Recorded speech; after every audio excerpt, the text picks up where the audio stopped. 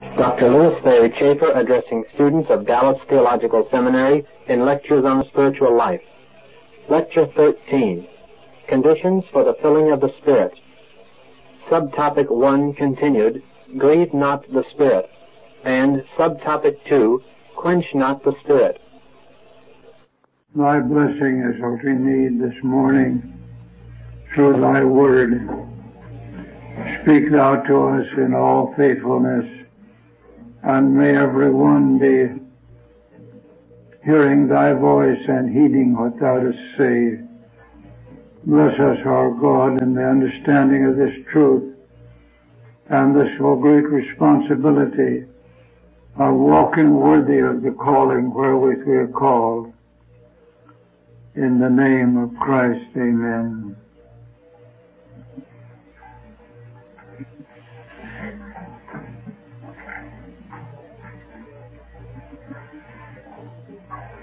Under the Mosaic system, they lived well in order to be accepted. At the present time, you live well because you are accepted, and it becomes you. Now, I want you to think that through, men. There's the whole distinction between law and grace as systems is gathered up in that brief statement. Under the law, they were striving to be accepted, good enough to be accepted. Under grace, they're striving to, because they are accepted.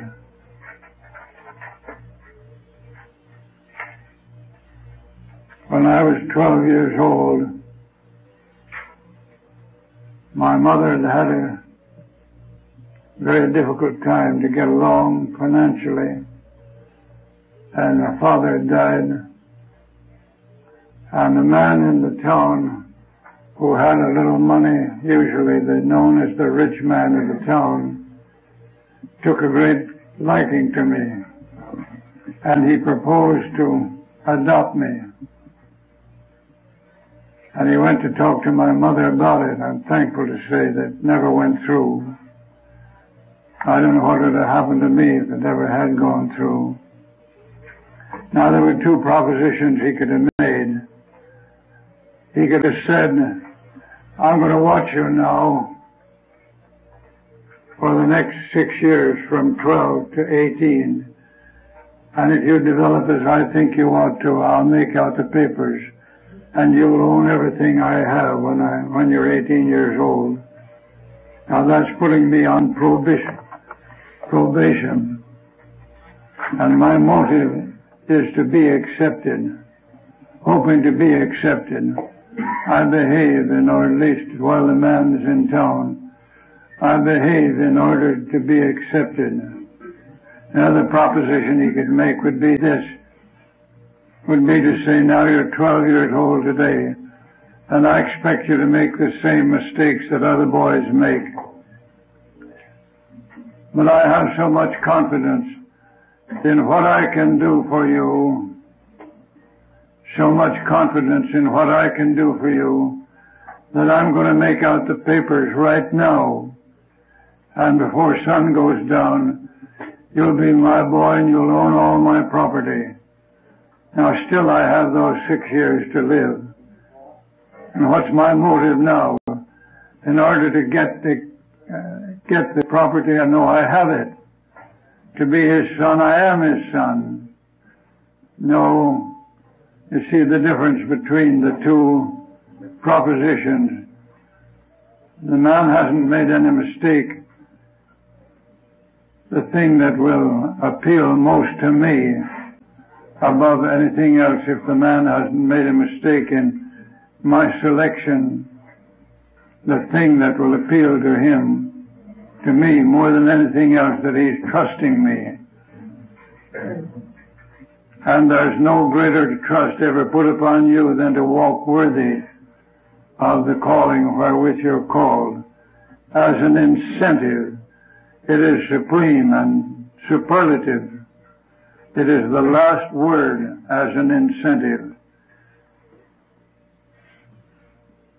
But we do not know what the life is that will be worthy unless we're told. And we couldn't live it in our strength if we wanted to. So he's not only put it before us in very definite terms so that we'd know exactly what a Christian ought to do, but he's placed his Spirit to indwell in us, whereby we may be enabled to live to the glory of God, to do the thing actually, not merely to hold it as an ideal, but to experience and realize the thing that he has in mind for us. Now this constitutes the spiritual life, when you're doing that thing faithfully and actually. You're living to the glory of God, meeting the conditions and terms of walking worthy of the calling wherewith you're called, in all lowliness and meekness, long-suffering, forbearing one another, endeavoring to keep the unity of the Spirit in the bonds of peace. Now we have come along in this analysis in following out a framework of doctrine. We've seen the different ministries of the Spirit in this age, and at the last one, the filling of the Spirit breaks up into 7 manifestations, and the filling of the Spirit will be revealed by 7 manifestations of His presence. And having covered that ground, then we turn to the conditions on which we can expect the Spirit to do these things. Now then, I want you to have this outline in mind. I was before a presbytery of about 50 ministers, or more than that, 75, I guess. And as the speaker of the hour had disappointed them, they came to me and wanted to know if I would speak to them, and I said I'd be glad to do so. And I just gave them this outline. I had it, of course, in mind. I'll go over it and over it and over it, so that always, whenever you're talking on any aspect of it, you'll know exactly where you are in the framework of doctrine. Go over that thing that I have intimated to you. And some of those men came up afterwards and said, how in the world did you ever keep so much in mind as that? How did you ever keep so much in mind as that? Well, one thing is familiarity. They said to James H. Brooks once, you have a phenomenal memory for the Scriptures. He said, on the contrary, I have a very poor memory. But they said, how is it that you can just stand up by the hour and quote the Scriptures? He says it's familiarity. It isn't memory at all. It's familiarity. Familiarity with it. And the way to do is to go over these things until you possess them on the basis of familiarity, whether your memory aids you or not. Now there are conditions, 3 of them, to be met. 3 conditions. 3 conditions to be met. And I have named these to you, and you have them in the textbook.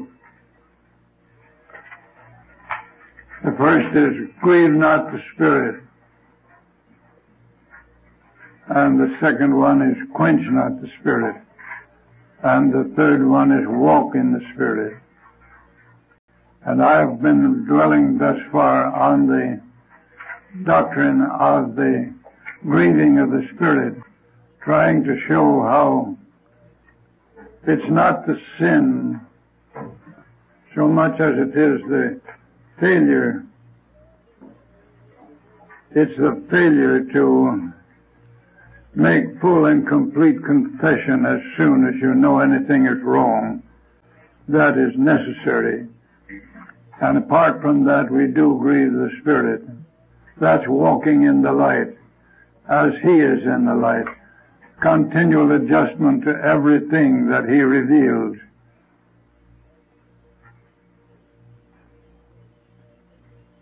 I'm going to turn with you this morning to a scripture that will shed more light upon this 15th chapter of the Gospel by Luke. Luke chapter 15.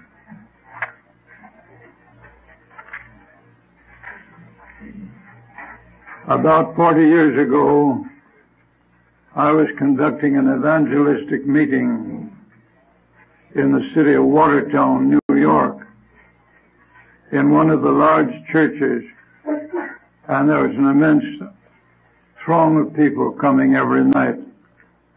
And one of the most prominent citizens of the town, a businessman, was coming every night and coming late and sitting down in the back seat. And then he slipped out before the meeting was finally dismissed. And some of the people were quite concerned about it and thought they ought to get out there and stop him and talk with him. I said, leave him alone. Don't you stop him. Let him come as long as he will. And don't drive him away by attacking him at all. God is doing something with him, and let him come. And he came. One night I had prepared to preach on a certain subject, I don't remember what. And in those days I had to lead the singing and do the preaching beside. It was not far from there in a meeting that an old lady came up one night. She said, I'm worried about you. I said, what's the matter? Well, she says, you're doing too much. You're leading all this singing and you're doing the preaching. She said, could I make a suggestion? I said, sure. What is it? She said, why don't you take somebody with you to do the preaching?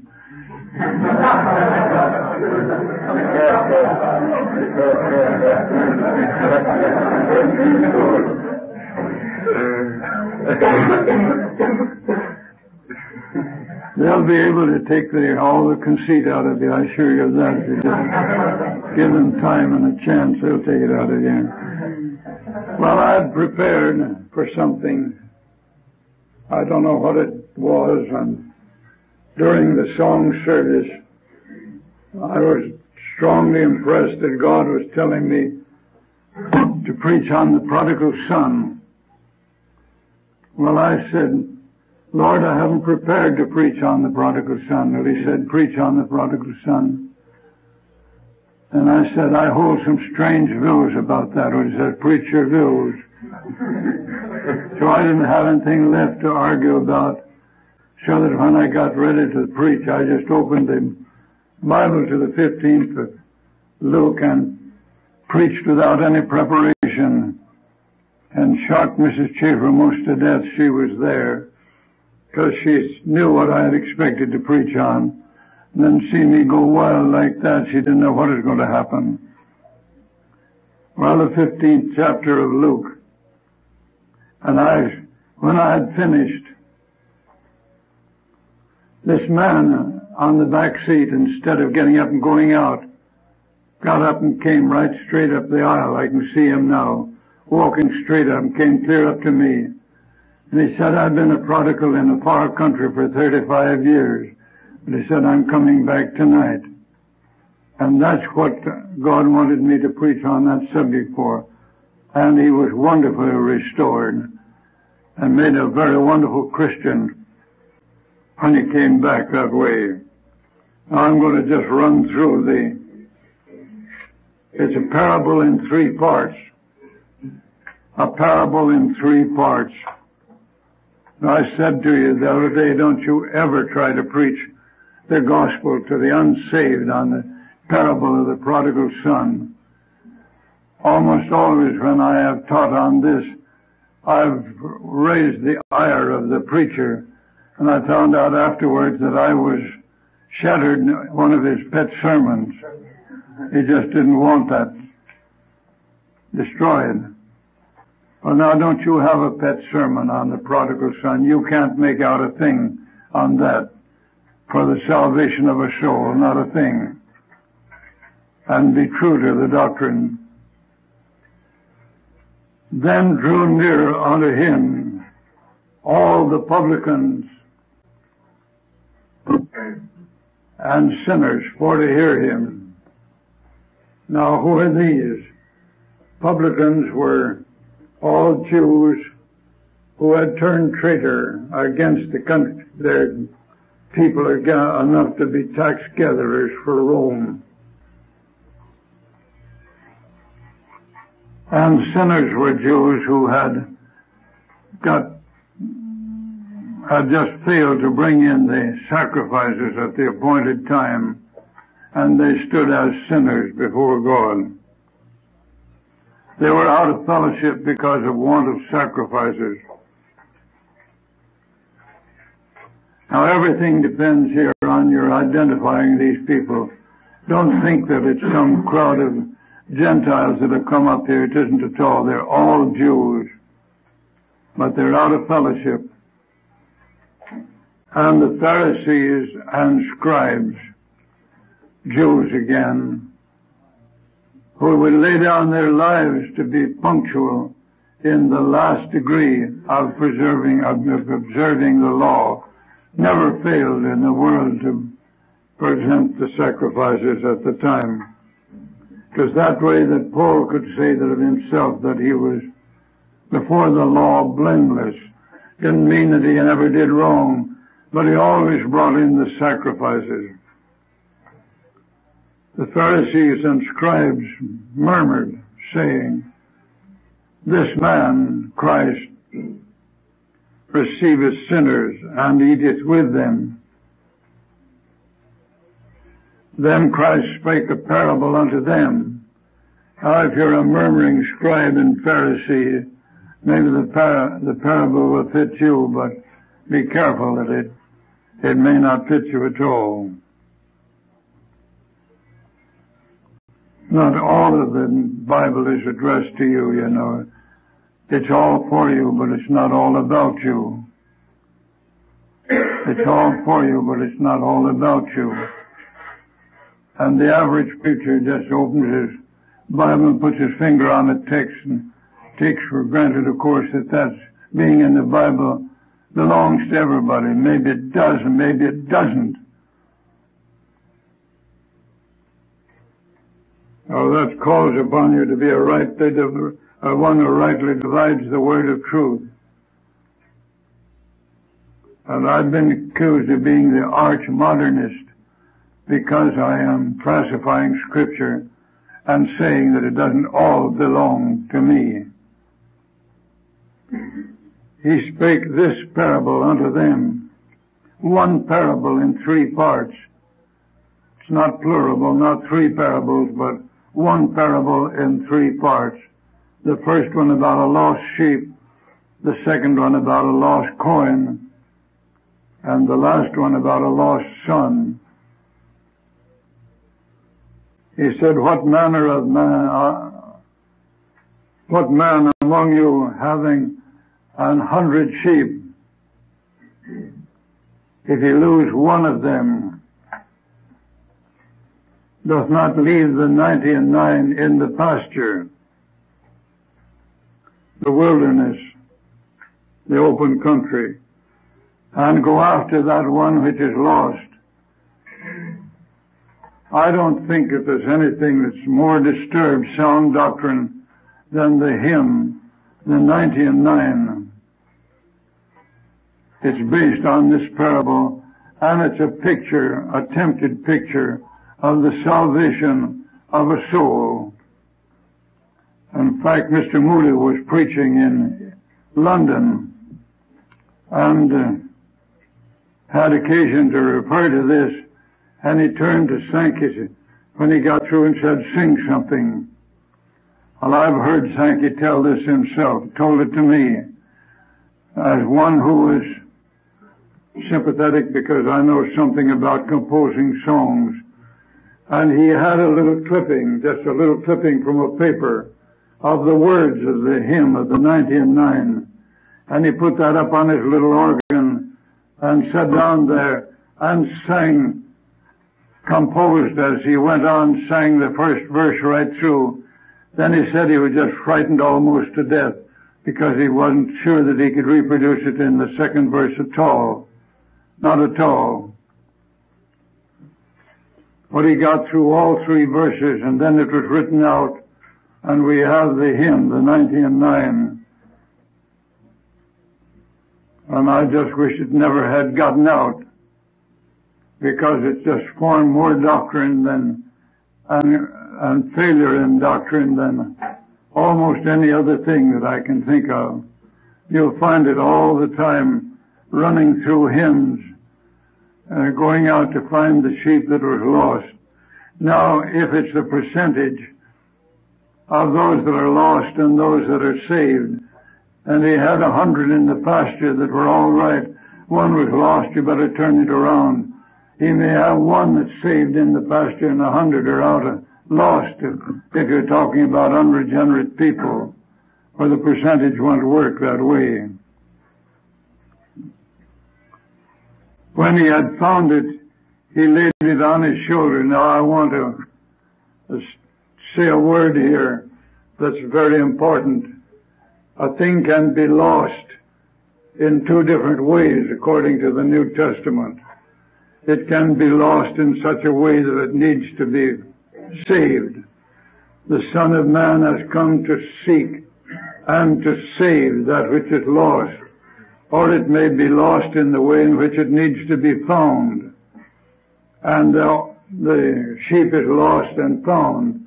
The coin is lost and found, and the Son is lost and found. That's restoration, not salvation at all. That's restoration.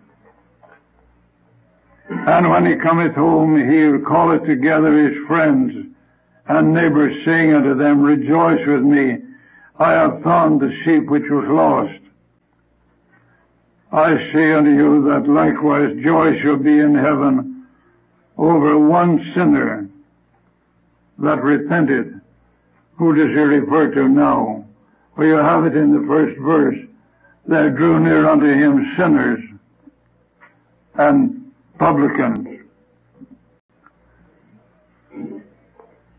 One who is under the covenant. And for you, it would be a Christian if they were going to bring that over this side of the cross and use it as an illustration. It's quite a stretch of and strain to bring it over on this side of the cross. Over one sinner that repented. Now, what is repentance? Repentance is a change of mind. A change of mind. And that's what's called for if we confess our sins due to a change of mind. Then he's faithful and just to forgive and to cleanse. Now, all I've been teaching on this thing up to the present is the repentance. Now, let me say once for all, men, and you listen very closely, that repentance belongs to a saved person or a covenant person, and it's not to an unsaved or unregenerate person at all. Repentance is a part of believing.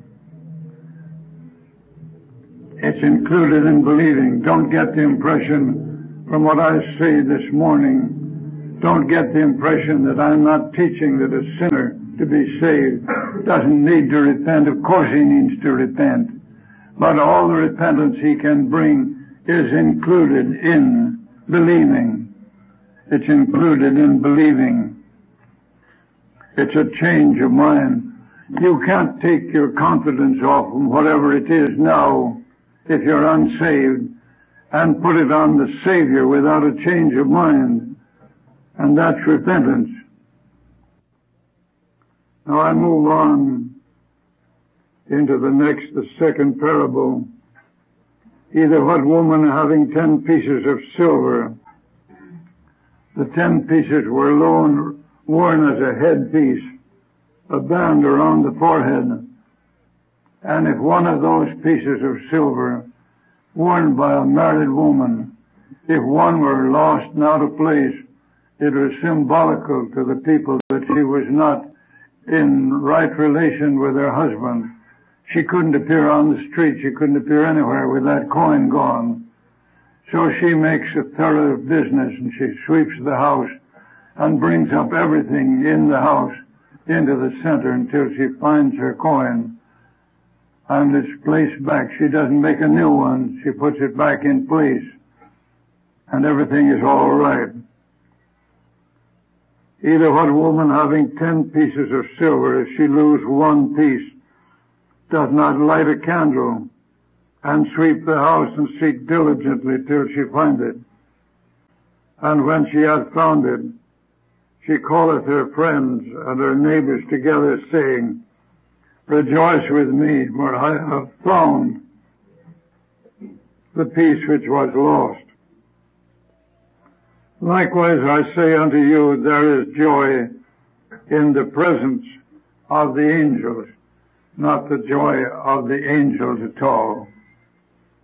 And so we have another old gospel hymn, Ring the bells of heaven, there is joy today, for a sinner returning from the wild.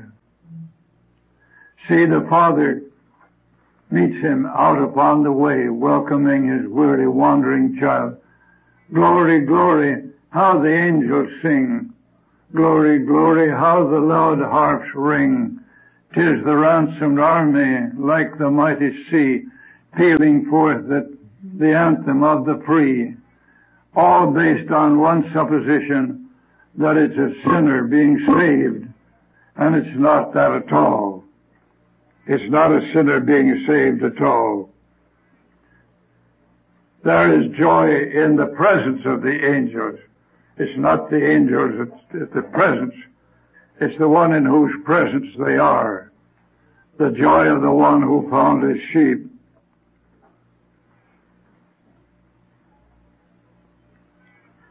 Now don't you ever talk about a sinner coming home. That's another abominable hymn. Lord, I'm coming home. Lord, I'm coming home. Why? Because you never were there before. That's why.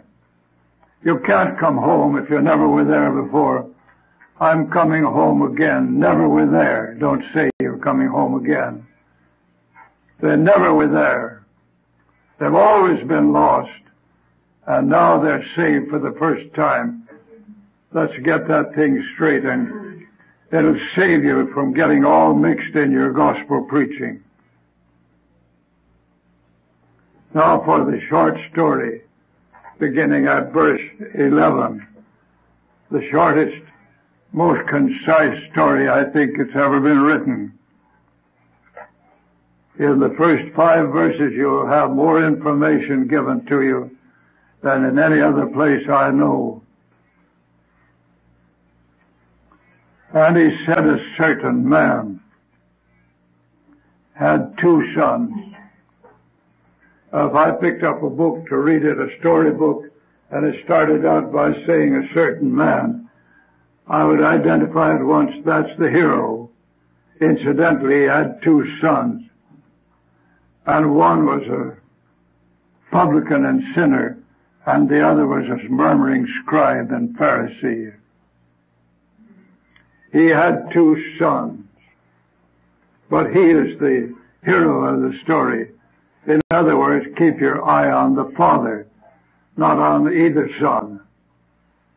Not on either son, but on the father. For the story is telling you of the father altogether. Now the younger said to his father, Father, give me the portion of goods that belongeth to me. And he divided unto them his living. And not many days after, the younger son gathered all together and took his journey into a far country, and there wasted his substance in riotous living. And when he had spent all, there arose a mighty famine in that land, and he began to be in want. And he went and joined himself to a citizen of that country, and he sent him into the field to feed swine. Now, to a Jew, that's the lowest, most degrading thing that could ever be said or done. I'm not responsible now for this story at all. It's my Lord that takes this boy out of his home and takes him clear down into that far country and puts him in a hog pen and brings him back and restores him to his father's house again. That's my Savior's story. It isn't mine. But I'm not going to change it. I'm not going to change it. So you can see why at Watertown I hesitated when I never had preached what I believed regarding the prodigal son. And the Lord said, preach what you believe. And this man came up and said, I've been in a far country for 35 years. Come back tonight. When he fain would have filled his belly with the husks which the swine did eat, no man gave unto him. He didn't have a very good job. Not much of a job. No board other than to steal the wild cucumbers from the hogs and eat what they were eating. And then it was he came to himself. And he said, how many hired servants of my father have bread enough and to spare, and I perish with hunger. I will arise and go to Father, and will say unto him, Father, I have sinned against heaven and in thy sight, and am no more worthy to be called thy son. Make me as one of thy hired servants. Now he couldn't send any message. He had no way of notifying them that he was coming. And he went back, as I said the other day, and when he was a great way off, his father saw him because he was always looking that way. Now don't miss this. The father was always looking that way. If the boy had come a month before, your father would have seen him. Or a day before, makes no difference. And the father went out to meet him.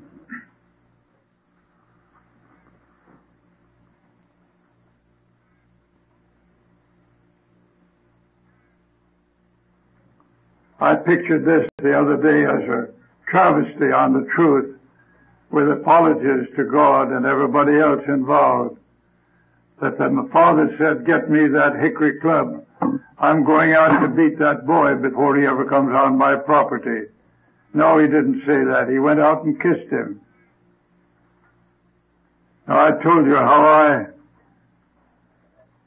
came to the knowledge of this with such tears of sorrow as I was lying in bed in the hospital in California.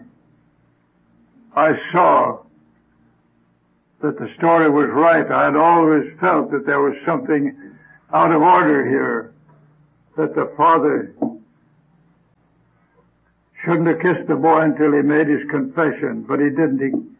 He kissed him first, and then he made his confession. And why? Why? Because the picture is of a propitious God. The Father is propitious, and confession doesn't make him so. Now you have a sin. You bring it to him. It's not hard to bring it to him when he's going to kiss you before you begin to tell him at all. And you're bringing it to a propitious God. Don't be afraid of him, because he is propitious. And who made him propitious?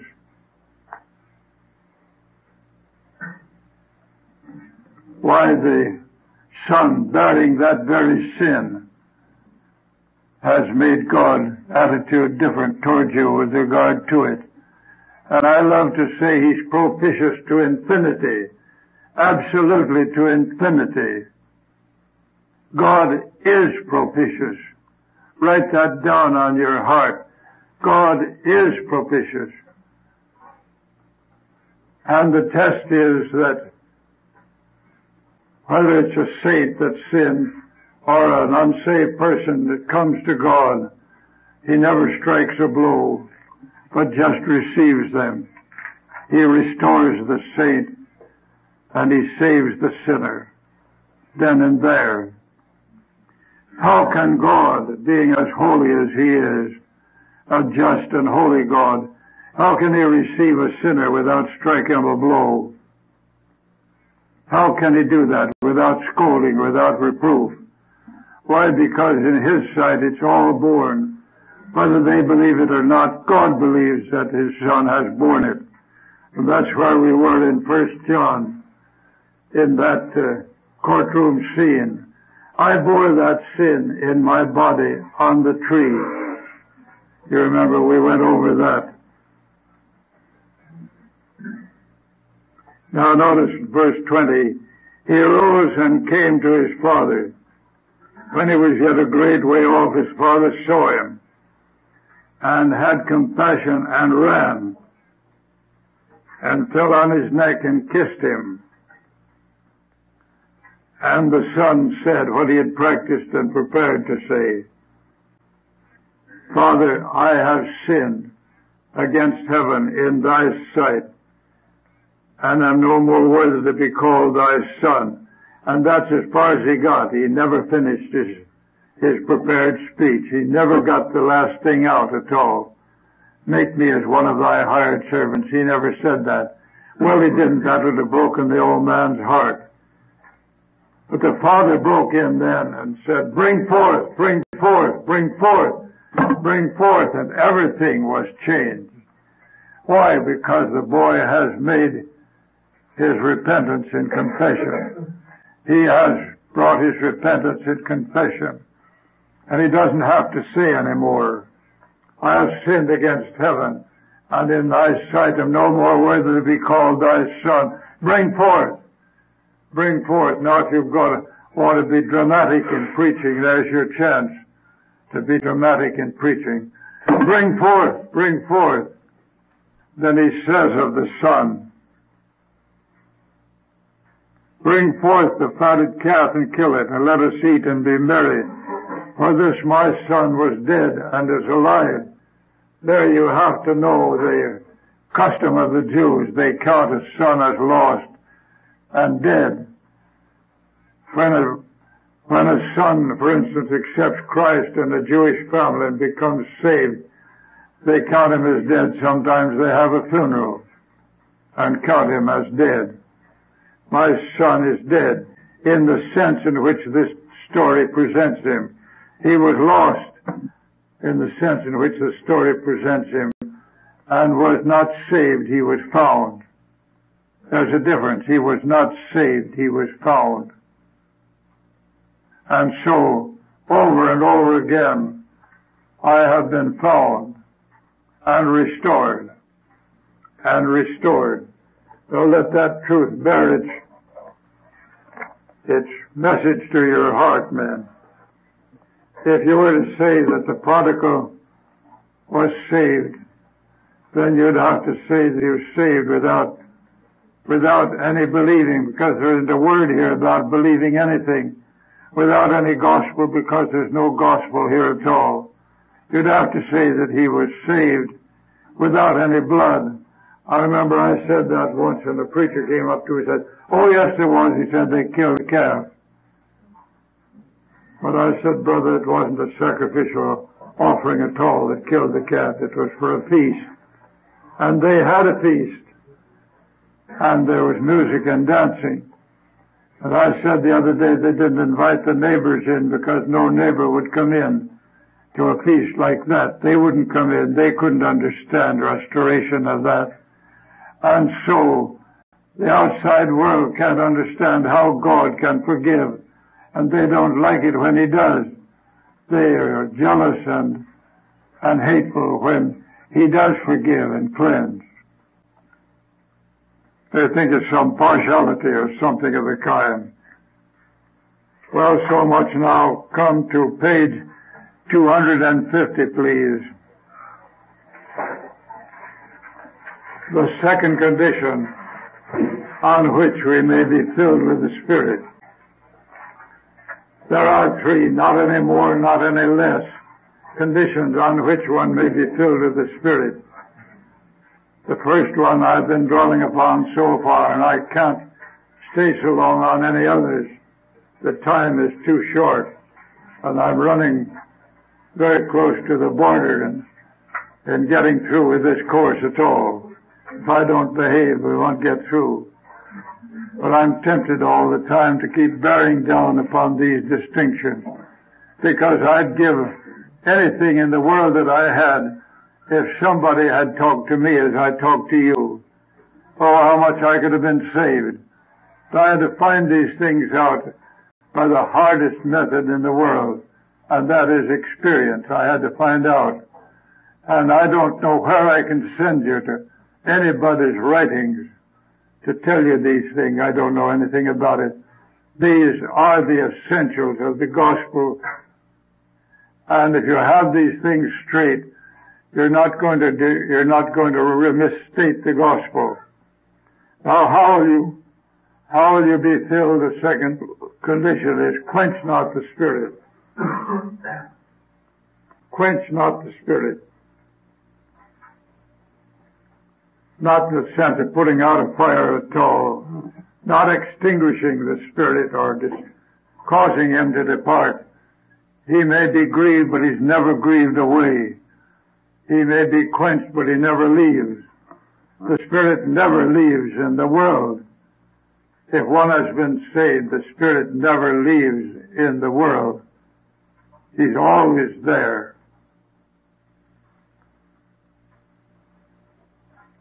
I sat down in a mission in the old John 3:16 mission in New York beside an old man one night, and he was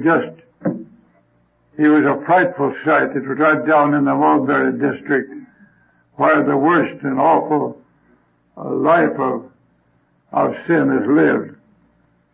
Poor old man, he had the signs of having known culture once. He had long hair clear down to his coat collar, and one foot, instead of having a shoe on it, was tied up in a potato sack. It's a common sack. And that's the appearance that he presented. He said, I won't let anybody ever talk to me on this subject again. He said, I've tried everything you've told me, and it isn't for me. Trouble is, they were talking to him all the time about getting saved, and it wouldn't work. Said, I won't let anybody talk to me on this subject again. So as soon as the meeting was over, though I had been the preacher of the night, I went to this old man and took him a little by guile. I said to him, I heard you say you wouldn't let anybody talk to you. I said, I won't talk to you. But I said, would you mind talking to me? And he smiled and said, yes, I'll talk to you. So we went over and sat down by ourselves. I said, now tell me all about it. The first thing he said was, once I knew the Lord. Once I knew the Lord. I said, you mean to tell me you were saved once? He said, beyond the shadow of a doubt.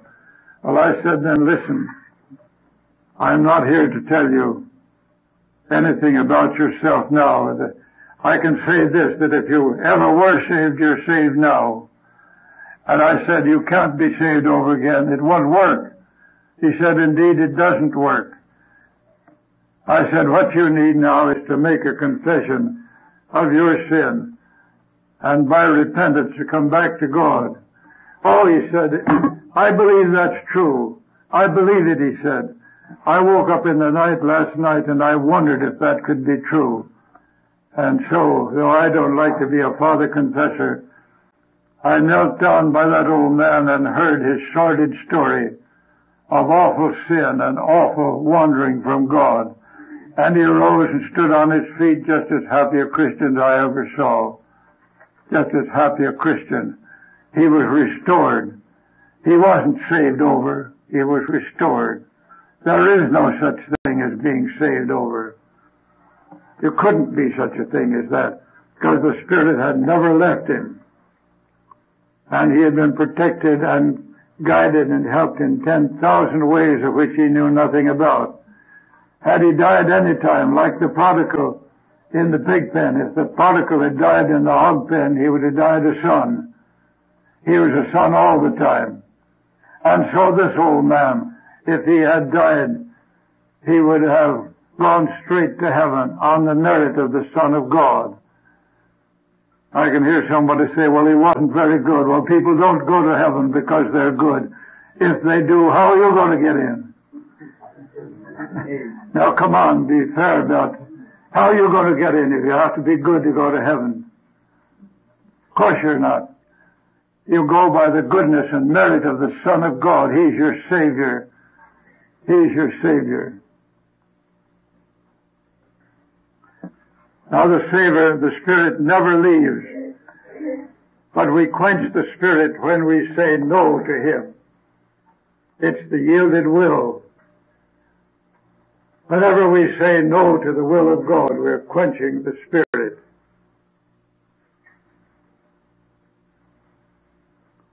Now, I don't suppose I can add a thing to what is here written down in these several pages on this thing. I don't think I can. I've written it very carefully.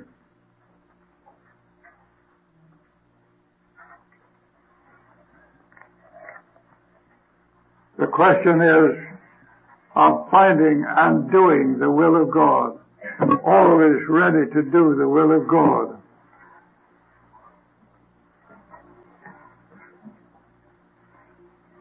Turn to John chapter 15 for a moment. John chapter 15.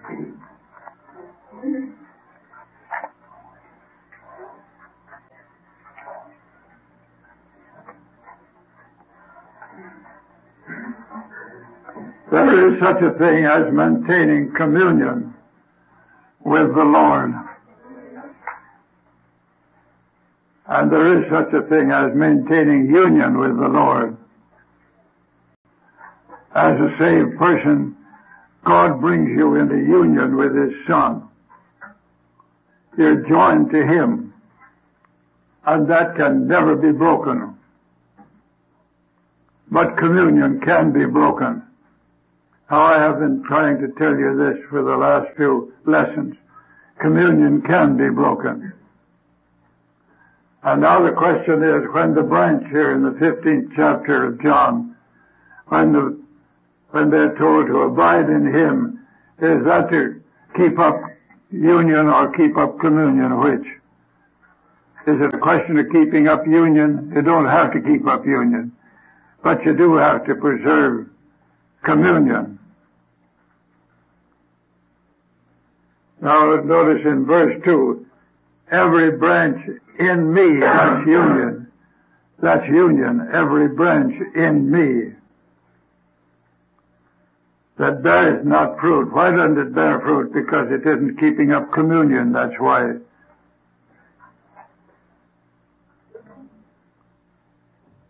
He purges it.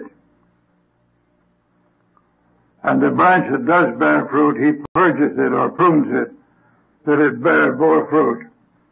The branch that in Him that does not bear fruit, He reserves the right to take it up out of its place. Now there's lots of fanciful attempts at interpretation here.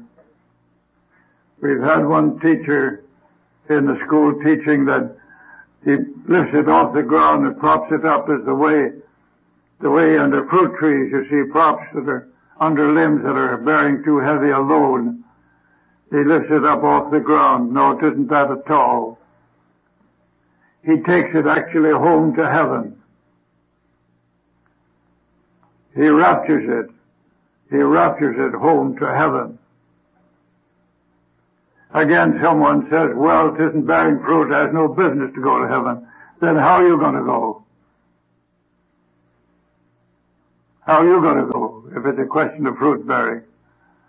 No, you don't go by fruit bearing, you go by faith in the Lord Jesus Christ.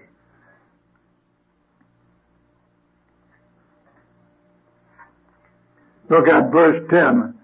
Oh, in the years and years I preached on the abiding in Christ. It was a Sunday morning pet sermon when I had the large audience Sunday morning that I spoke on this subject. And I didn't know any more about it than the littlest child in the audience. If anybody had asked me what it meant to abide, I just couldn't tell them. I thought maybe it meant more prayer and more testimony, more Bible reading. No, it's right here. I'd read it before people and by myself hundreds and hundreds of times. Verse 10, if ye keep my commandments, ye shall abide in my love. How shall I maintain union with him or communion with him? By keeping his commandments. And those are not the commandments of Moses at all.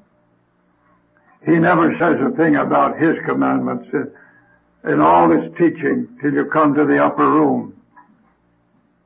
He vindicates the Mosaic system, but he doesn't say that we're appointed to keep the Mosaic commandments, for we're not. But we have an appointment to keep his commandments. And here's a little piece of work that nobody has done. And that is to draw out the commandments of Christ and what is really meant by a phrase of this kind. I read on. If ye keep my commandments, ye shall abide in my love, as I have kept my Father's commandments and abide in his love. Now the Arminian idea is that by abiding we keep ourselves saved. Oh, they love to dwell on that, especially as it is in verse 6. They love to dwell on that thing. I haven't time to go into it. Now was Christ trying to keep saved by keeping his Father's commandments? He said, as I have kept my Father's commandments and abide in his love. No, he was maintaining fellowship with his Father by always doing the thing that was pleasing to his Father. He was committed to his Father's will. And that's what it means to avoid quenching the Spirit. Always doing the things that are pleasing to him. Never say no to God. Never say no to God. Now I'm going to Romans chapter 12 a minute.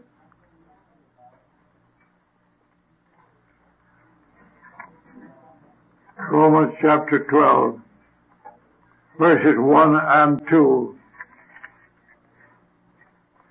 This is the opening of what we call the practical portion of this great epistle. I beseech you, therefore, brethren, by these mercies of God, on the ground of these mercies. What mercies? Why, all that he's given in the preceding chapters of justification, forgiveness, salvation, and sanctification. The whole thing and security is all in the preceding chapters. On the ground of these mercies, I beseech you, therefore, that ye present your bodies a living sacrifice, wholly acceptable unto God, which is your reasonable service. And be not conformed to this. Don't be run in the mold of this world, but be transformed, really transfigured. I want to take more time with that. I'll begin with it next time. We're dismissed.